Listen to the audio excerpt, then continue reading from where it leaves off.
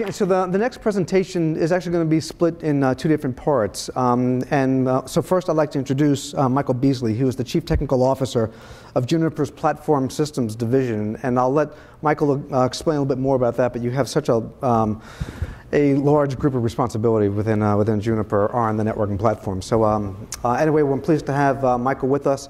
So you're going to present kind of Juniper's view on OpenFlow and SDN, and then we're going to shift over to Jim Harding, who's going to talk to this from really a user's and implementation point of view.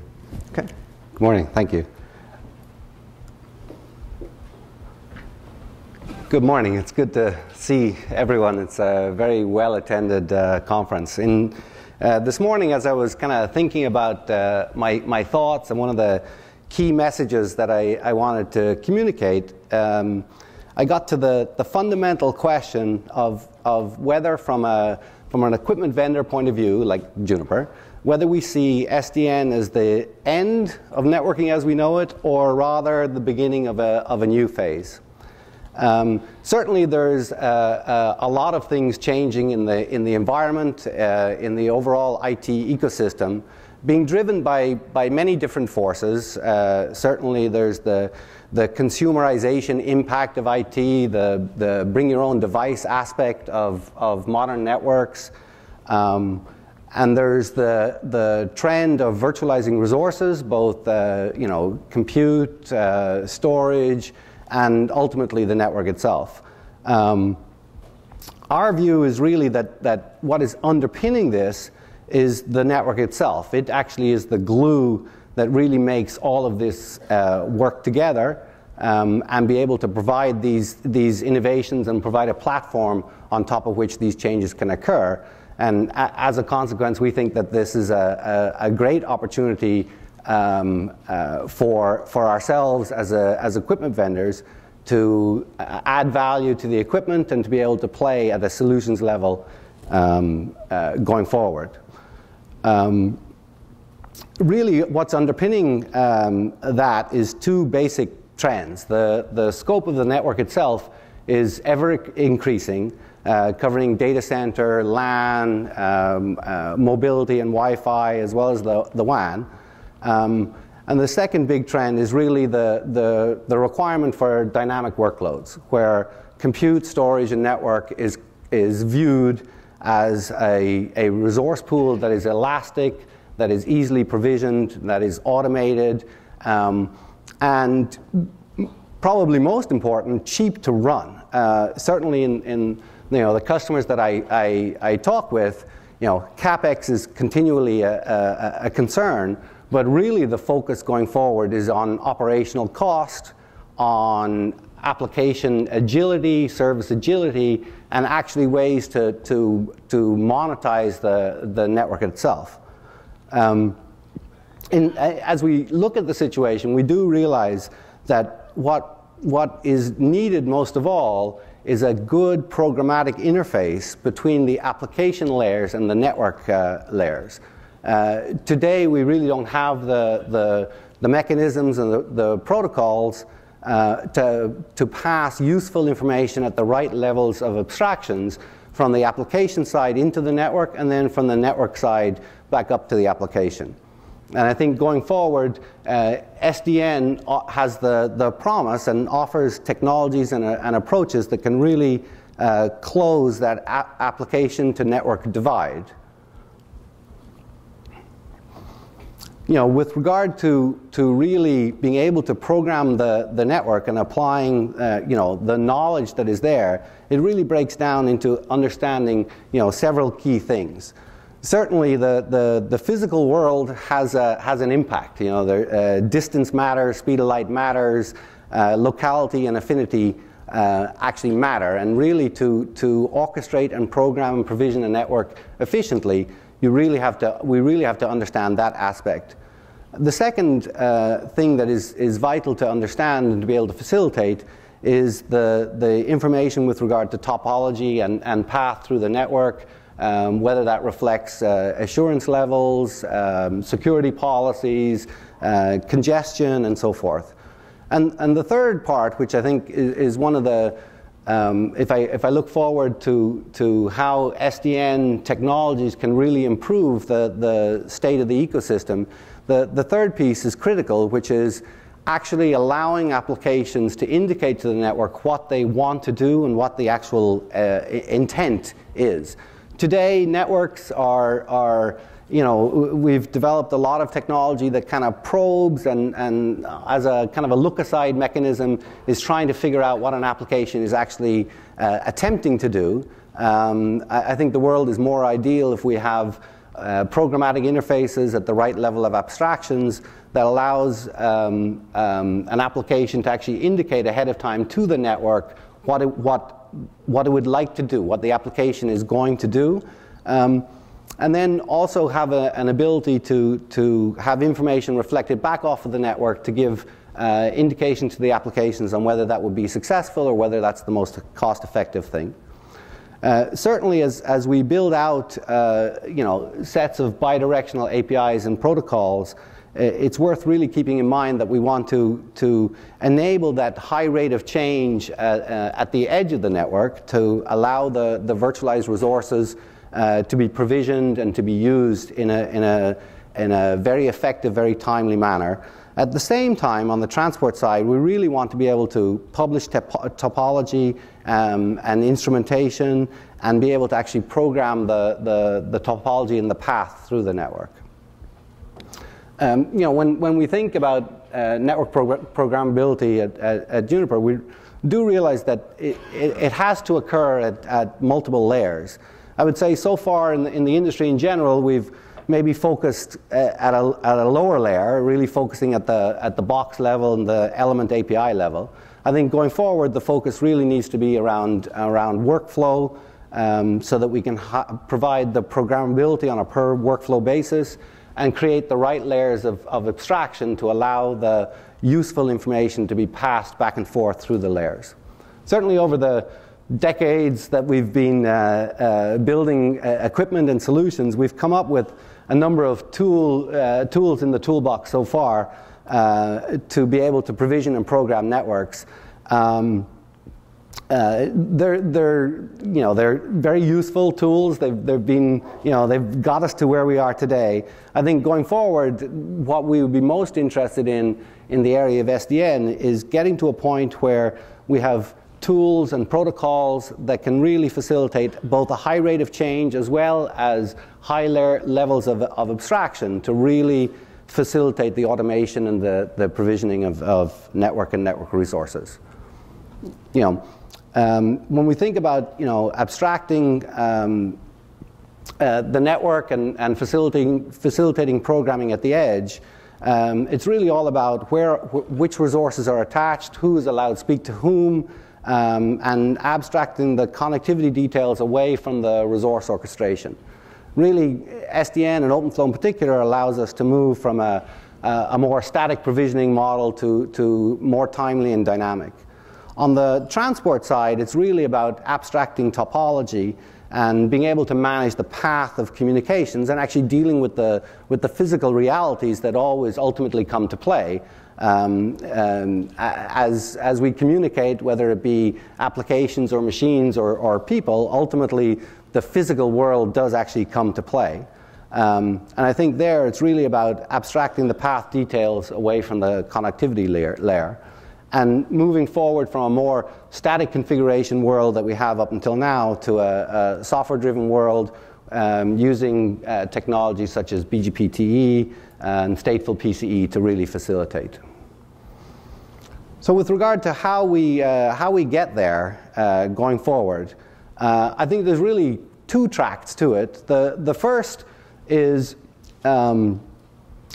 architecting and building systems that are more powerful and address the fundamental needs of the actual network itself. We heard earlier that a fabric connectivity is extremely valuable, and certainly products like QFabric, they offer that. They offer a flat, universal bandwidth, universal connectivity solution with a single point of management. So the higher level orchestration and systems, the controller systems, don't have to scale out to an extreme level with regard to actually managing equipment. And I think certainly we believe at Juniper that this is a way we can really bring technology to bear, and we can bring products to market that really play in a software-driven network where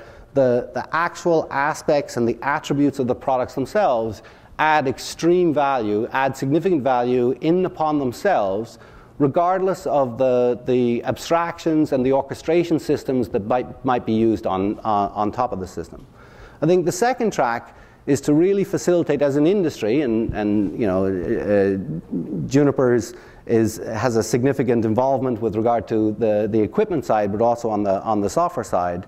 I think the second track is to really pursue a single point of programming such that a controller is able to orchestrate, provision, manage, and monitor a broad set of the actual equipment underneath that are used to put together a full solution. That would cover everything from WAN gateways to L4 through L7 services and security, Ethernet fabrics, whether they be, you know, converged or not, and really providing that controller platform, facilitating the lower operational cost of managing that network and that kit, but also facilitating very rich and well abstracted northbound APIs that allow significant functionality to be put on top of the controller in an easier, quicker manner, such that the abilities of the underlying network and the equipment in the network can be more readily harnessed and used. Certainly, from our perspective, we really feel that to get the full value out of software-defined networking and the technologies therein, as an industry, we should, you know, move forward and work together on really bidirectional communications to allow the application layer to signal more completely to the network, as well as the network to signal back to the application layer with regard to what is available and what is the status of the network. That's pretty much my segment. I don't know whether we wanted to go to Jim straight away or.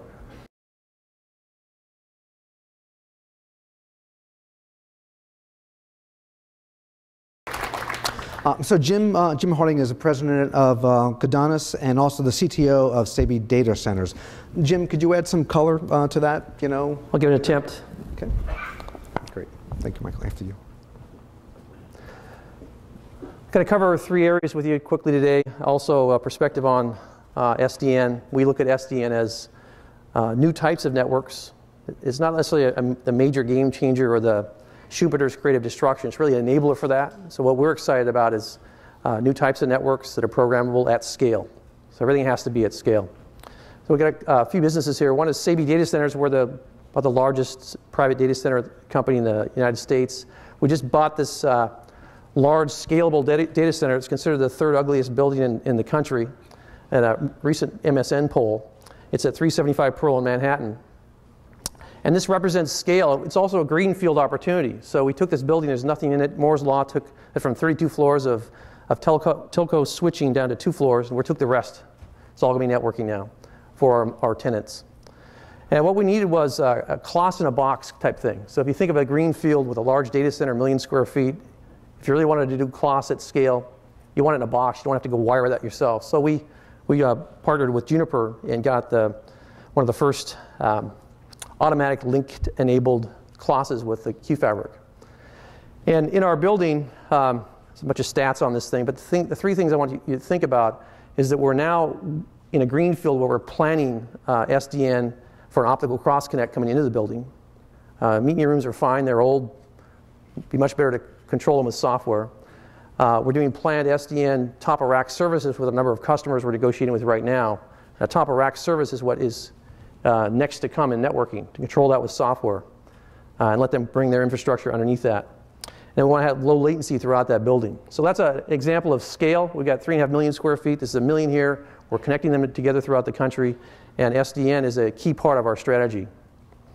But there's this sort of missing management plane. You've got the CLOS, and you've got the top of rack, and we're working through a VMware and an OpenStack solution. We're integrating SDN with these solutions and Hadoop. And we need to manage that across the stacks. So in order to do that, we need an SDN controller. So we've been working with Big Switch to work on our integrated cloud platform strategy and deploying that into our data centers. And it allows us to take the fabric and, with these enabled switches, connect that together. Now, most of us here aren't doing SDN right now as a full deployment because it's new. The course of my history, I did, my first company was MS-DOS. We built Sale Computer Products. We built MS-DOS, sold it to Gates. We took chips from Intel, wire wrapped them, got an S100 bus together, and shipped that out the door, and Microsoft took it from there. I worked at Amazon, where we built the third-party reseller platform. We just jumped into that thing, get out of books and music, and get into everything else. We need hundreds of millions of users buying it through Amazon, and we need to have hundreds of thousands of resellers. How do you build a platform that at scale? We didn't know how to do that. We just did it, move forward. What I'm here to tell you is that we can all move forward in this stuff. There's things we can do. It's not all here yet, but there's a lot of vendors putting things together and making this make sense. So what we need to do is take these SDN type controllers, mix them into our racks and our stack platform, and then we have to interconnect that nationwide. So it's high availability. And as a term I would like to introduce into this conference, it's a term that's used in biology. Biology went from biology to systems biology to network biology. The new term, the buzz term right now in biology is multi-scale. And looking at biology and life, you look at a multi-scale networking problem with high availability. So not only do we have to build these SDN systems at scale inside our data centers, and when we have greenfield, that's nice, but we also have non-greenfield. We're doing a joint venture with Providence Health. It's a $11.6 billion health services system. And we decided to turn that entire system into a platform and resell those services back to healthcare. And as we saw earlier from Eric, he is the use case of how difficult it is to do networking inside of these large hospital systems. What if we get together and start building services around that so we can make it much easier to deploy networks through these large systems? We really don't have these great controllers running at scale right now, but we need to get them running at scale across the world with high availability. How are we going to do that? So that's what we're here for, to solve these kind of problems. And then we have vendor integration challenges. We have, first of all, we have to get the switches to be enabled. We're seeing a lot of those coming online now. We need to integrate these switches into our stacks, and we need to manage this through our fabric. And if it's not enabled, we can do overlays and tunneling through that. Like an MPLS, just overlay and tunnel right through that. So we can do that now, and we are attempting to do that now. And then we'll let the vendors innovate around Open vSwitch and other derivatives, because it's going to make it softer and softer and more programmable over time. And then our job is to run it at scale with high availability on these HA-based controllers that will come one day. And all of us need to really think about where SDN's going. It's really inventing new network types. I'll give you one example. In healthcare, as Eric was talking, security is a major problem. SDN allows us to think about new ways of building new types of networks. We can't just do same old, same old. We have an opportunity now where if we get into an instruction-oriented world where we have these controllers that we can access to all of our hardware, we can look at everything going. We can do interesting things with IPsec and protocols where we can secure things. And the way I like to look at the applications and security of the future is to say, if you have a network and this is some application I have, I want to secure this application. I just need to put it on that network. I need to provision that network on the fly, construct and deconstruct them with provisioning. So that's really where we're going, and we're doing some attempts internally right now on how to make a new type of secure network to run inside of healthcare, and it'll apply for other industries as well. So this new term is multi-scale, so I'd like us to think about that, because biology has moved through to this new term. One of the craziest out there computational biologist, Eric Schatz, on his door in New York City, all about multi-scale biology. It's a new class, a way of thinking about this larger problem. As we've gone from these epochs, 1 and 2, and into this 3. I want to take us back to the first epoch, when networks were working long before we were around. And when we start looking at that and decompose all these components, we're realizing this is an order of 10 to the 20th in terms of components working even on a human body. And at 10 to the 20th, with all these different system layers and network layers, we're dealing with what we'll call it multi-scale. And I think SDN has entered into this new epoch, which is multi-scale networking. So we're really looking at this class in a wet box, biology box. And instead of automatically scaling these links, when you have something like a Q fabric where you have one management interface, everything's taken care of behind you, I can't afford to go and spend all this time putting all these, to put a class type fabric together. I just need it in a box. So as we go forward looking at technology, we should look at things on how biology has done stuff, because that's the inspiration here. And rather than automatically, it's autonomically. So autonomically, so for example, if I throw this piece of candy over to my buddy Michael over here, the network that caused that to happen was an autonomic response. Billions of cells and stuff are working together in various types of networks to make that thing happen. We need to move from manual networks to programmable networks to cognitive networks, which are moving into autonomic networks, which happen and heal themselves automatically. So there's inspiration. It's working. Every one of us has these systems running today. And when we look at this, an SDN multi-scaled, multi-stage networking system, if you look at the human system or any life system, you've got a central nervous system moving through all these various other systems. That's what we're talking about, new networks. The internet's been around a long time. All kinds of new networks need to be created. When we have instructional, programmable type environments, we can create these new networks, and all kinds of exciting things are come out of this. Just interestingly, the layer 1's central nervous system is protected by bone. The peripheral nervous system is through a cross connect off that into all these other devices. So think of nerves as this, very elegant edge device signaling transport. That's what's going on. Just think about that. That's where we need to be looking. And by the way, it's all instruction based. This is not hardwired. It starts with one cell, splits many times. End up with 100 trillion cells and everything works.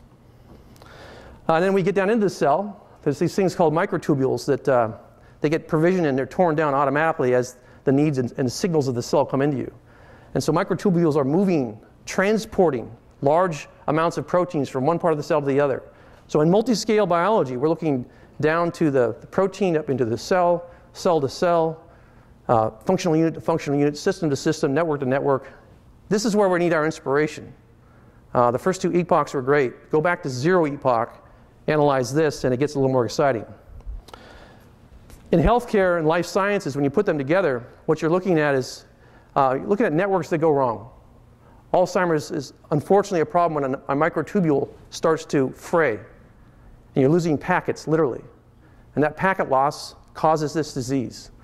And so in life sciences, where Codanis is working, we're trying to build scalable cloud technology, a networking-oriented cloud technology to hook a number of institutions together to share data and then apply that translationally over into the healthcare system. It's all about understanding networking better. It's all instructions. And it really is all SDN based. It's all symbols, it's codes, it's instructions, and it's protocols. And life is actually open source. If you look at your DNA, it's all there. The problem is no one on the planet understands a single one of the instructions. So we understand the symbols, we understand the codes, but how those things work, how those genes work. There's regulatory genes, there's proteins that get coded for this thing. We need to understand those instructions. We will understand them more. Unfortunately, it's at base 64, so it's a little beyond our base 2 reach right now. And the last thing I'd like to leave you with is that the inspiration behind SDN, at least for me, is to look at what we've been doing with technology by looking at biology. So I consider this to be a digital life virtuous cycle. The more that we understand biology, the better we make technology. We can see how it scales. We make it better. The better we make technology, the more we understand biology. These sequencing machines now that we've built through technology by looking at biology, we're down to sequencing a gene down around $1,000 now with the Life Technologies Ion Torrent product. It's getting very exciting, and with that, the more we apply technology to biology, the better we can live. And SDN is a new enabling technology in this cycle. Thank you. My question is for Michael Beesley. I thoroughly endorse your proposal to have bidirectional APIs from the application layer to the network. But the question is, who's going to standardize those and make those open? Now, as a point of reference, I'd like you to consider that there are no standard or even common APIs for cloud computing. Something as simple as provision a new link between a virtual machine in a remote cloud data center and my customer premise is not standardized. How's that going to happen with software-defined networking? What's the process? It's going to be Dan Pitt's foundation or something else? Thank you. Thank you. It's a very good question. I think that collectively that's probably one of the biggest work items that we have in the industry to make sure that we can move forward and actually get to truly standardized, truly open interfaces to facilitate this and to avoid, how shall we say it, local optimizations that we might individually attempt to get a shorter term advantage, because I think the longer term advantage is a tide that lifts all boats. I really think today we're on a track for it being a collaboration between several standards bodies, but I think collectively it's something we have to work on and improve going forward. Yeah. Jim, do you have any anything to add? Is it biological? Well. I'm sorry? He answered it well. Very good. Okay. Okay, great. Any other questions? Everyone's hungry for lunch. Please help give me a round of hands. Oh, a round of hands for both Jim and Mike. Thank you, guys.